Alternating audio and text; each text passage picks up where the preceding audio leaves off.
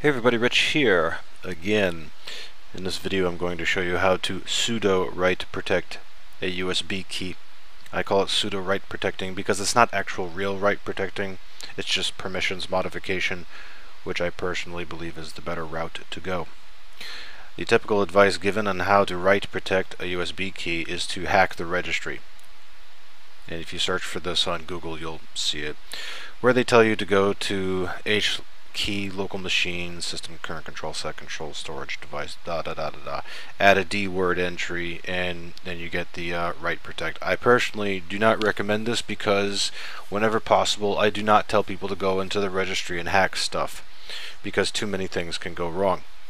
And it's also true, even on this page they show you, oh, you can just download this utility and write protect your USB key that way. Well, aside from the fact I don't like telling people to go into the registry, another reason is that your USB key can get, for lack of a better description, stuck in permanent write protect mode.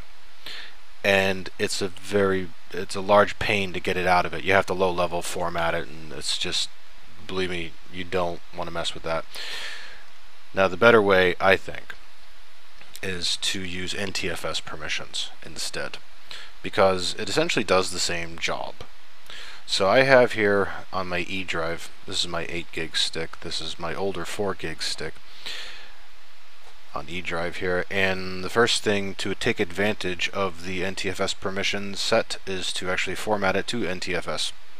If you right click a USB drive and go to properties, chances are 99% of the time it's FAT32, file allocation table 32.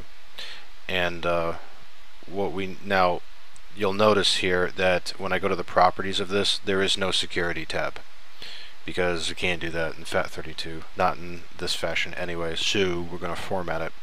Now obviously if you have data on your stick, copy it and back it up first. Okay, so I right click and I format and I choose NTFS. Quick format is fine, start. Yep.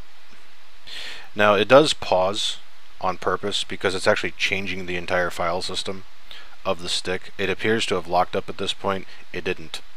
It will go through. See, it goes right through. Format complete. And now, if I right click and properties, look at all the other tabs I got, including security. Alright. So, how do we modify security on this? Well, it's really easy. Before you modify security on the stick, copy all the files you need to on it, and then go ahead and right click and then go to the security tab. And we will change the permissions here.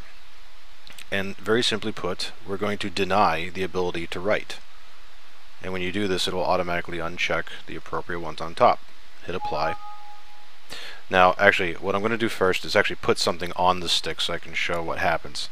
This is full open permission right now. I'm going to right click, do a new text file real quick. Test. I'm not even going to put anything in the file. There's a file on here. That's all that matters. Now I'll go to security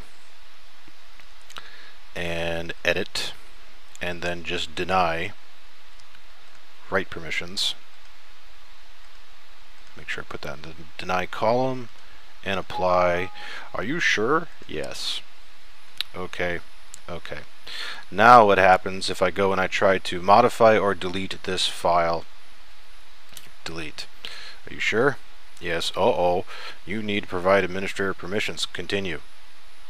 Still won't do it. It will not allow you to delete the file until you go back and reset the security permissions to what you had before.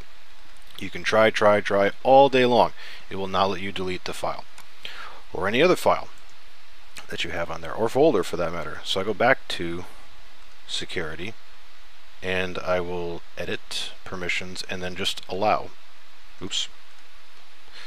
And then it will take everything out of the deny column, apply, okay, okay, go back. Can I delete the file now?